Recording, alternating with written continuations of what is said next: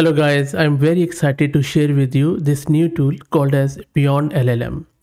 BeyondLLM really goes beyond LLMs and it allows you to do retrieval-augmented generation. Plus, it also enables you to evaluate the responses which you get after you run the retrieval-augmented generation. I believe in most of the tools, this thing is always missing where you are unable to evaluate the responses of your retrieval augmented generation pipelines. If you look at the very high level, what exactly is this retrieval augmented generation or RAG? In RAG, you provide LLMs external data.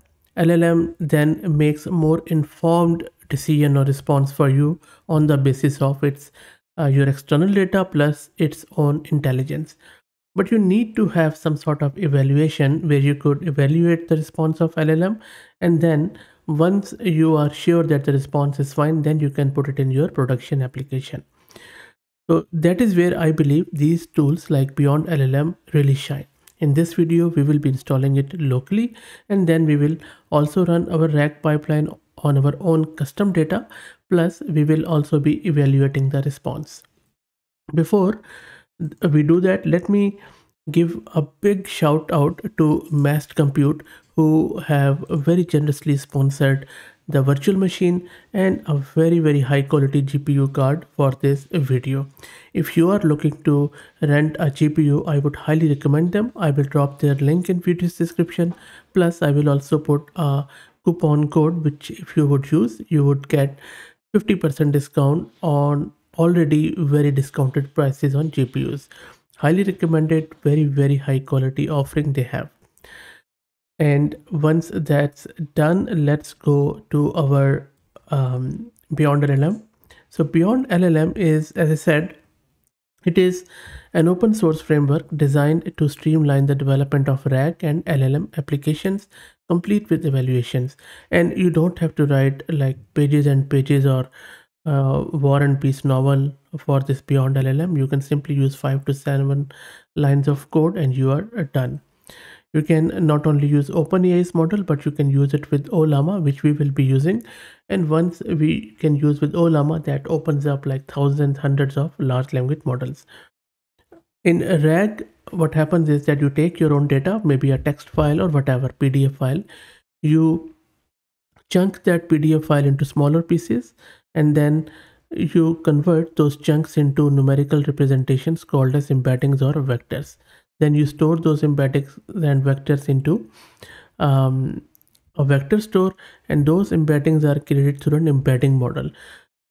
And then once they are stored in the vector store, then from there a similarity search is run, and then that similar response as per your prompt is augmented, and then it is given to the LLM. Now in this whole pipeline, in this whole flow, we need two models. One is an embedding model which converts your embeddings from your chunks, and then the other one is your actual LLM which generates an AI answer. For this one, we will be using both open source from Hugging Face, and I will also shortly show you. But as I said, you can not only use it with open source, you can use it with OpenAI, and there are a lot of other providers which you can use. For vector store, you can go with Chroma, with Pinecone, and I think there are a few other options too. So there is a lot of flexibility available for this tool, and I'm very impressed by the way they are going. Hopefully they will keep it open source because this is awesome. And building a user interface on top of it is also quite easy with Gradio or even your own custom one. Okay, enough talk. Let me take you to my local VM where I am running Ubuntu 22.04, and my GPU card is this NVIDIA RTX A6000 with 48 GB of VRAM. Again, both of them have been sponsored by Massed Compute, so again, huge shout out to them. Let me clear the screen. The first step, as I always do, I always install my Conda environment to keep everything separate from my local installation, and this is a Conda version I have. If you don't have it, I would request you to search the channel and you will find a video on as how to install Conda. Let me clear the screen, and I'm just creating this Conda environment with BeyondLLM. Let me run it. Okay, so it says that it already exists because I was playing around with it. You know what, let me remove that, and then I'm just going to do it all in front of you so that you would also know what is happening. So I'm just removing that beyond LLM. Okay, what did I do there? We'll just remove this. Conda remove Dashan. This should work. Okay, so this will be removed any second. That's done. Let's clear the screen, and now let me create it now. It is going to create it. Just press Y here, and that should be done now. Now let's step into that virtual environment by activating it, and you can see it is available in the parentheses. Let's clear the screen. Now we need to install few of the prerequisites, like of course we would need to install BeyondLLM by doing pip install BeyondLLM. Shouldn't take too long because it will be present in my cache. Even if it is not, it's not that huge, so it should be good fairly soon. So let's wait for it to finish. So BeyondLLM is done. Next, let's also install this embeddings Hugging Face, because this is from where we will be downloading and using our Hugging Face model. So that should be done fairly quickly. And that is done too. And finally, let's install Ollama.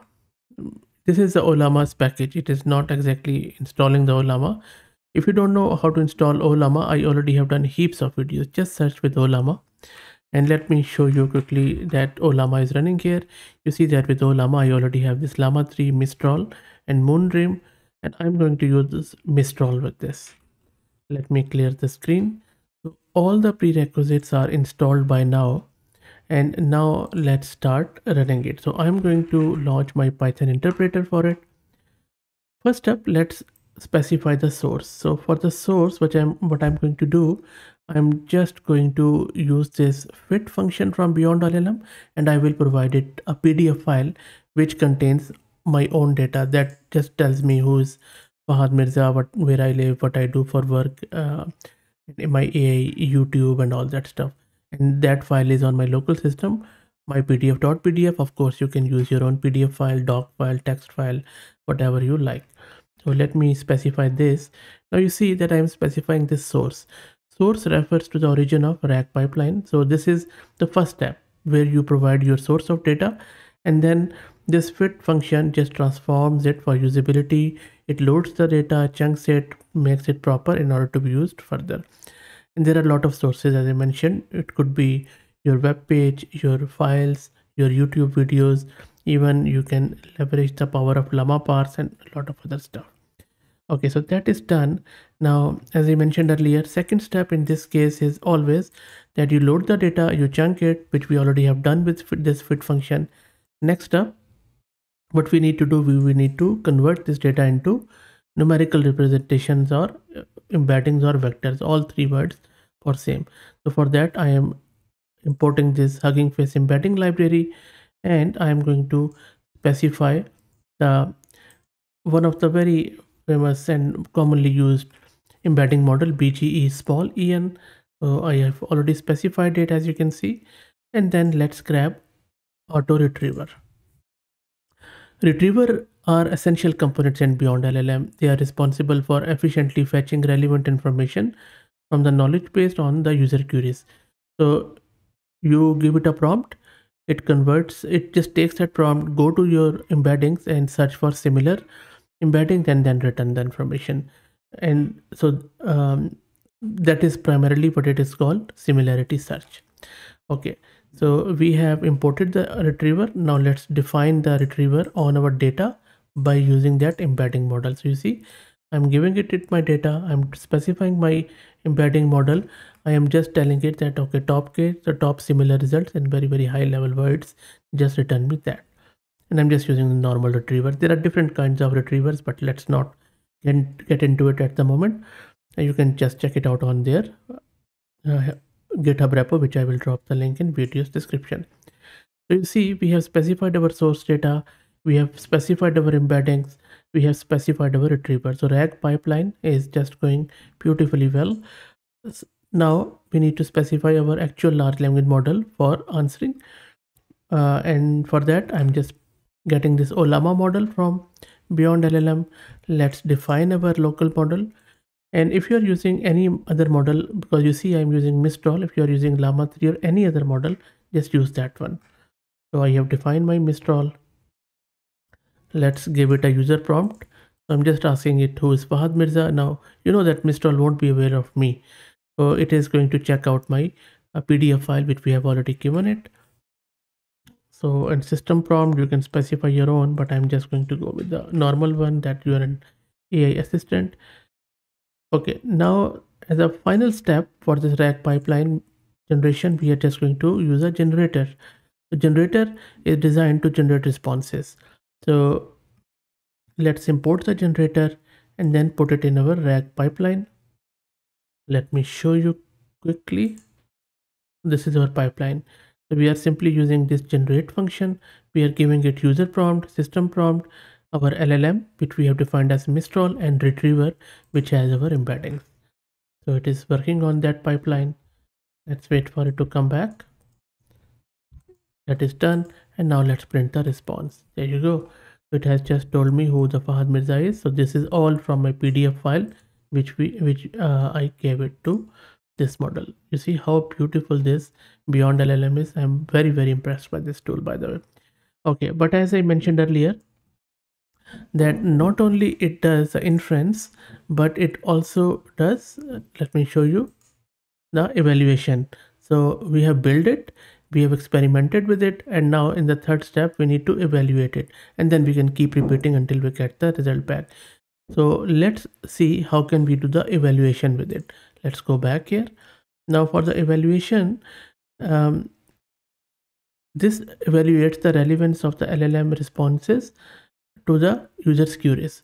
And primarily what happens is that the effectiveness of a RAG pipeline is assessed through 4 key evaluation benchmarks: context relevance, answer relevance, groundedness, and ground truth. And each benchmark uses a scoring range from 0 to 10. 10 means it's awesome, and then closer to 10 means really good, and then 0 means it couldn't find it. So let's first check the context relevancy.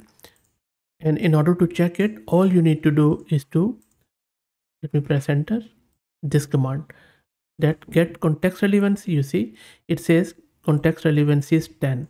This response meets the evaluation threshold. It demonstrates strong comprehension and coherence, that it was able to find it. So, and this determines the efficiency of the auto retriever in fetching contextually relevant information, ensuring that the foundation for generating responses is solid. And you see it is solid. Next up, you can also get the answer relevancy, which means that it is assessing the LLM's ability to generate useful and appropriate answers. Again, the score is 10, that it really meets the evaluation threshold. Amazing. And then you can also get the groundedness, which determines the extent to which language models are responses are grounded in the information retrieved by the auto retriever, and that ensures that the output are based on factual information. That's wait, there you go. So its grounded score is also 10. Amazing. And if you don't want to run them separately, you can just simply use the RAG try it from the pipeline, and it is going to run all 3 of them together and gives you the response. There you go. 1, 2, 3, all of the contextual, groundedness, and your question answer relevancy. How good is that? So you see that how easy BeyondLLM makes to create a full end-to-end RAG pipeline, your own custom data locally, privately, with local models. You don't have to worry about API calls or anything like that. Plus, not only that, you can also evaluate the answers on the basis of your own data. And another example I just wanted to show you quickly, that how good is that. That for example, if I give it a user prompt like happiness is an elusive notion, and then I just passed it through pipeline, it generated a context. But when I ran that RAG try it, let me run it for you again. You see, it is going to evaluate the response. Now that happiness is an elusive notion, has nothing to do with the PDF file which I provided to answer. So you see it says context relevancy nothing, so it's 0.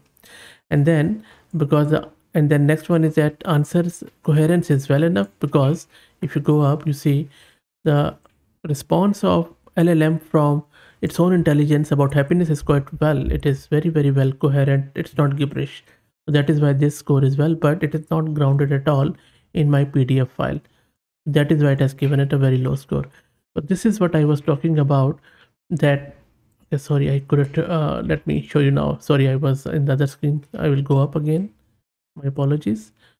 So you see that what I have done here is I'll go up. I just gave it a user prompt like this, passed it, and this has nothing to do with my PDF file. Then it has given it this response, which I just ran for you. You see there is no context, so score is 0. Answer is quite coherent. If I just take you up, you see the answer of happiness is quite well. That is why it has given it a 10 score, but it is not grounded at all in the PDF file. So that is why it's very low. So this is why what you need to do, you need to improve your prompt, you need to improve your data, and then that is what this repeat thing is. So you repeat once you start getting the score like 10, close to 9, 8, then your pipeline is well enough. This is why I'm really impressed by this tool, that not only lets you build an end-to-end easily a RAG pipeline, but you can evaluate it and improve it, because it's a continuous improvement. So I hope that you enjoyed it.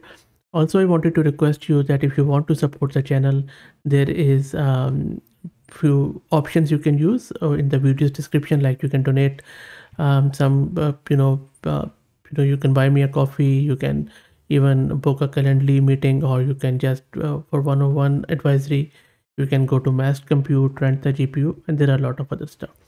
So thank you so much for all your support. If you like the content, please consider subscribing to the channel. And if you're already subscribed, then please share it among your network, as it helps a lot. Thanks for watching.